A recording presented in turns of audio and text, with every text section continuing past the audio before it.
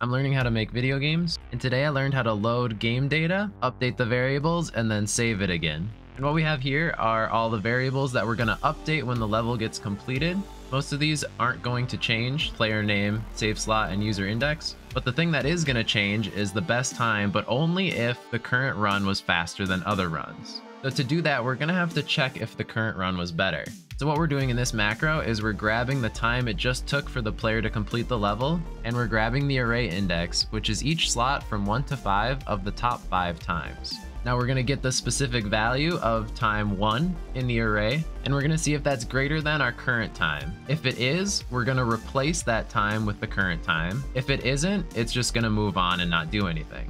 Alright, so that's how we replace the top time. Next time I'll show you how I replace the other times. Thanks for watching, and I'll see you next time.